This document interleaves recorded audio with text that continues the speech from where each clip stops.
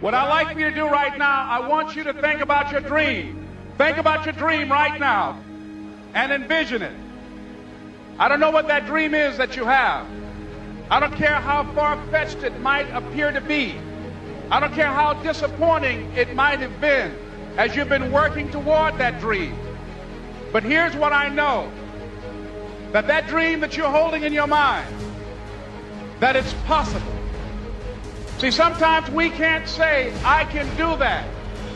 But what we can say, that it's possible that I can have my dream as we run toward it, as we work on it day in and day out.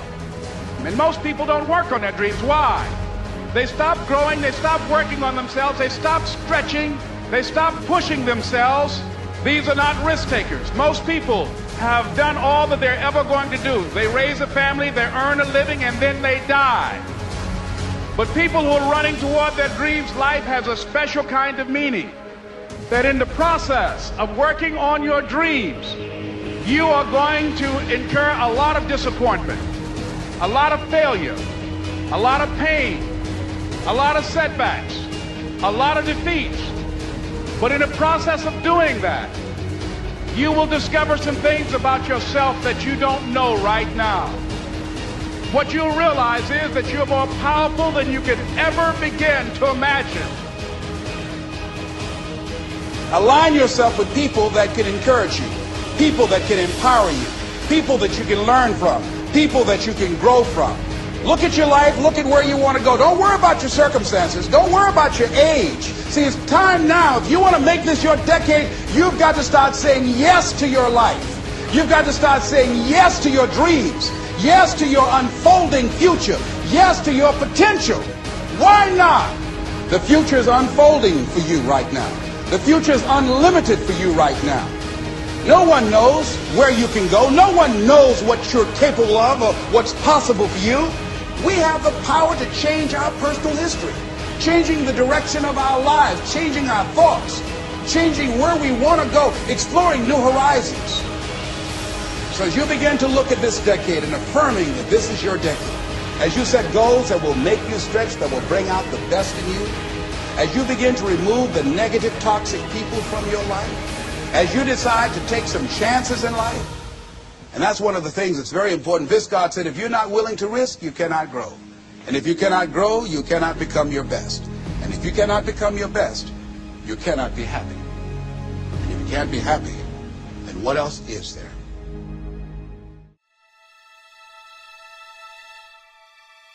When you're working on a dream, at some point in time, a transition takes place. And the transition is what you are becoming in pursuit of the dream. Because even if you don't get the dream, you become such a strong and powerful person. It will so change your life, you can look at something else and say, well, I think I'll go do this then. Because you've now developed yourself in such confidence and such competence in how to deal in the arena of life that you can move into another area and not miss a beat. Once you begin to discover who you are, then you really realize how you have been given authority and dominion over everything on the face of the earth, including all the dimensions of your life. But you can only do that through the struggle of life. And most people avoid the struggle. Most people go through life avoiding pain. And when you go through life like that, something in you dies.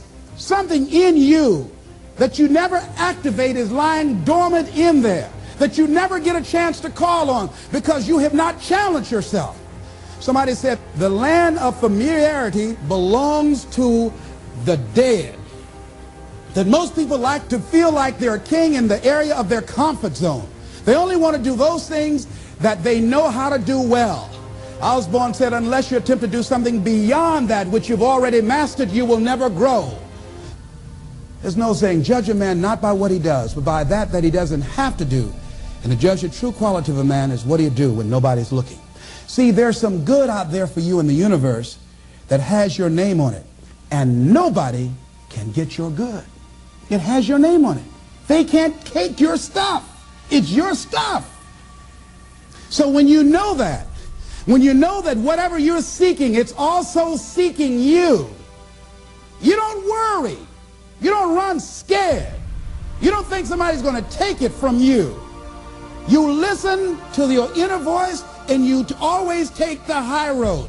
There will be the tendency, the natural inclination to take the low road. You must resist that. Here's something else I encourage you to do if you want to make it today. Keep your agreements. Keep your agreements that you make. And establish a network of people who will also do that. Establish a network of people in your life that you can count on, that will be there for you when you need them, and you be there for them. Leave the flakes alone, people that are seriously not serious. And if you're surrounded by flakes, that tells you who you are. Here's something else. 3 P's to have in your life. In working on your dream and doing your life work, you must be patient, persistent, and positive no matter what.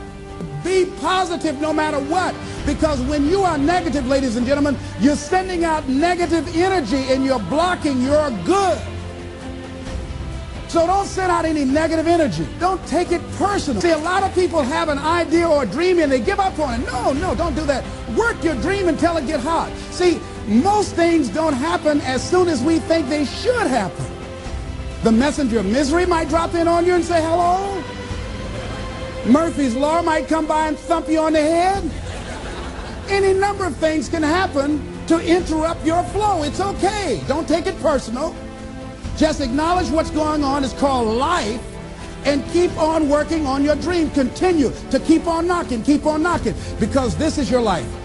This is what you love. This is your passion. Step back. Don't judge it. If you judge it, judge not yet, lest ye be judged. Why? Because when you judge it, you invest emotion in it, and that emotion could be anger, and guess what? That hurts you. That doesn't hurt anybody else. So what do you want to take yourself out early for by internalizing things? Shakespeare said, nothing is neither good nor bad, but thinking makes it so. So judge not according to appearances, but right judgment, and feel that everything is going to work out for you, because you're patient, you're persistent, and you're going to be positive no matter what. Don't allow other things or people or circumstances to determine what your reaction is going to be. So don't allow people to determine how you are going to respond to them or circumstances. Learn to look at it. Look at your life right now. If you want to keep on getting what you're getting, keep on doing what you're doing. You've got to be willing to change your ways. Your life is working. If you don't like what you have produced, you're a director, you are the star, you wrote this script. You produced this, whatever it is. If it's a hit, you produced it. If it's a flop, you produced it.